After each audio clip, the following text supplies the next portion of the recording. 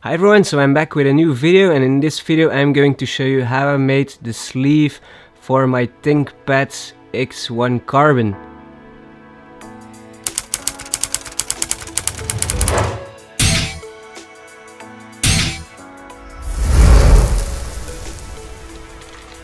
So I got in touch with the guys from Lenovo to make like a little collab making a carbon fiber sleeve. So it all starts with checking the dimensions on the website of the laptop itself. So if you're interested, you can find a link down below to check more specs out for the laptop.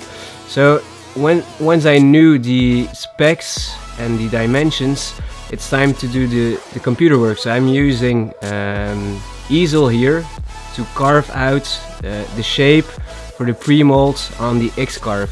So the first thing I've shown on the computer is just shut down sleeping mode and so on your laptop, because you want to avoid your computer falling down during the carving. So here's the carving going on. So I'm using MDF, so it's a softwood because I didn't have anything else in the workshop.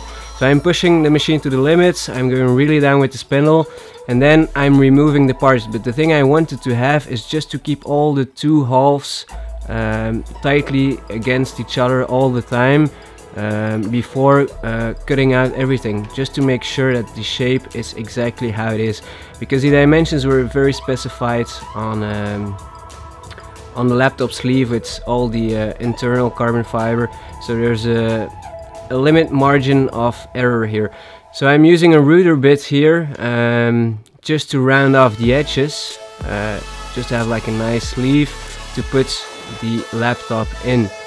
So here I'm just routing around the MDF board, so this went very well. The only thing that MDF, you will see later on in the video, is it is sucking a lot of resin in, but I'll explain that a bit later.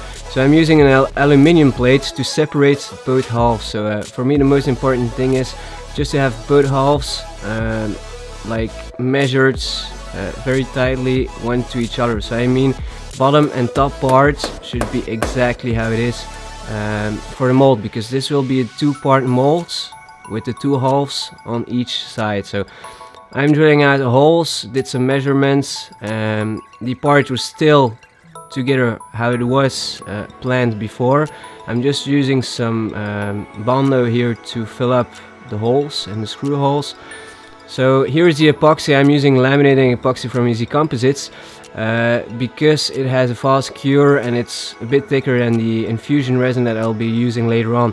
So I'm just brushing it on just to create a seal of the MDF, just to prevent the gel coat and so on from the tooling resin being absorbed into the parts. So here is the sanded. You can still see some down spots, so the little holes, but I didn't put too much care. I could have put a second coat, but for me I was just thinking these will be like little tops in the mold that I can just sand off. So here I'm using the first layer of the tooling resin, so it's made to make molds, it's very stable, and this is the gel coat. So this is the first layer that will be visible on the mold side. So I'm using, I think it's 2% hardener. It's getting quite cold in Belgium. I think it's around 15 degrees Celsius. So I've used 2% and let it cure for around 2 or 3 hours till it gets tacky. Then it's time to use the coupling coat, and the coupling coat will make a good bond in between the gel coat and the tooling resin coming on top. So I think it was around 150 grams I've used here, and then there's 100 grams chopped strands fiberglass on top to create that bond. So I let it go to a tacky state and then do the tooling resin. So I'm using four coats of 400 grams square meter chopped strands fiberglass, and I think it was around 1.8 kilograms of tooling resin going into one half of the mold. So don't miscalculate. It can use quite a lot of resin, but it's very important to have stable molds without deforming and so on. So I did this 2 times, so there's a bottom and a top part. I'm just drilling through the molds and just bond them together. So at this stage nothing was demolded yet, just to be sure that everything is stable and stays in the right shape till now. So now I'm demolding. Here is Little problem I didn't expect is that the screws came loose from the MDF, so if you're using a harder wood it should stick. But I was able to remove the parts and just do the first test fit, because this is the first time I knew if the laptop would be fitting into the case or not. So I'm just polishing, sanding everything just to have a nice high gloss, like in the level that I want it to be. It's not super high gloss, but it's good enough for one cover at this moment. So I'm just shaping it a bit better, removing all the fiberglass that was left at the sides, and now I'm cutting a 650 grams carbon fiber twill weave. So I'm using 3 layers, so this is a 200s, then there's 650 grams coming on top, and then there's a 200 grams again. So you can find everything on the Easy Composites web shop. There will be a link down below with all the materials used in this tutorial. So this is a peel ply, and this will enable you to remove all the supply coming on top of the fiberglass at the end. So then there's the infusion mesh, there's the tacky tape all around the mold flange, and then everything is backed just to have a good vacuum and have a tight pressure against all the corners and so on. So I'm just checking if everything is tightly against the mold without bridging. So here's another resin, so don't confuse them with each other. So this is an infusion resin, and it has a lower viscosity because you need to have like a good infusion. So this is what you see here. It's all the resin being sucked through the fibers from one end to the other end. So I did this for 2 parts. So these are the 2 halves. On the left side of the screen you can see the first mold, then the second one, and this is the 3rd infusion. This is just a plate to create like a nice little edge in between 2 halves that will be glued together at the end. So here I'm removing all the peel ply and vacuum supply on top, so this is why it was needed. And here you can see like the first part coming out of the mold. So it's a nice gloss, still some stripes through the glass because of the release agents, but that can be sanded off. That I will be doing in a later state. So here are the 3 parts. All 3 parts came out of the mold pretty well, and now I'm just using a Dremel tool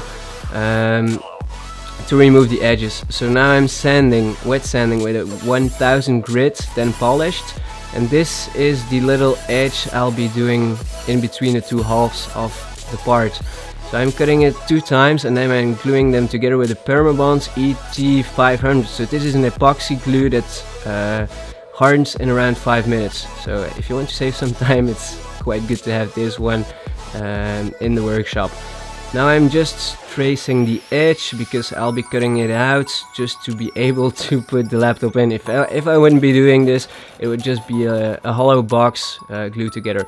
So I'm using the ET500 again just to make the edge stick on the bottom parts of the cover.